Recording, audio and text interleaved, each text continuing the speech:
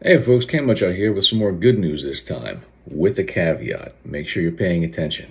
But there's been another update to the striped bass regulations in Maryland. Here it is. The emergency regulations that Maryland put into place that eliminated the trophy striped bass season have again been applied in 2024. But let's be clear about something. What this does, this is another institution of the emergency declaration. This particular mechanism is only good for 180 days. The consideration of the elimination of the trophy striped bass season is still up for debate, still under consideration as a permanent measure. Under this type of regulatory enactment, it can only extend for a maximum of 180 days. So keep an eye out for further announcements. Make sure you're following organizations like CCA Maryland, Fish Talk Magazine, channels like this, so that when these different overall and permanent policy recommendations come up for public input, you'll be aware and can weigh in. So what actually happened? Targeting of striped bass from April 1st through May 15th will be illegal. And on the Susquehanna Flats, it's all the way through the end of May, with the idea being we're protecting those big spawning fish up there, which is crucial. Why is that so important?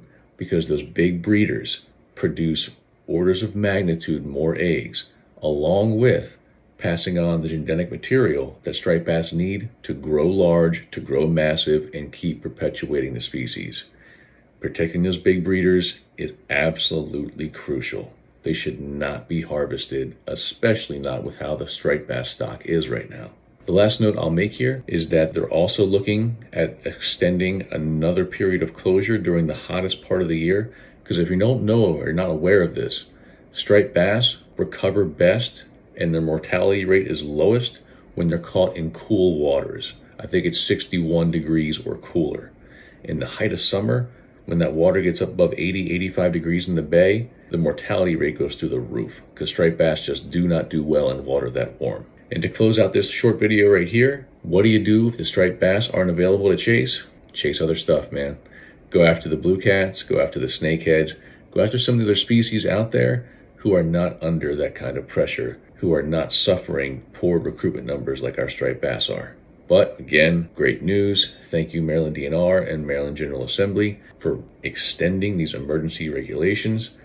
And again, for more details on the changes that were made by the Atlantic State Marine Fisheries Commission, you can watch my old striper video from about a week or two ago. These changes are long overdue, but I'm still grateful that they're here. Hopefully it's enough to avoid a moratorium.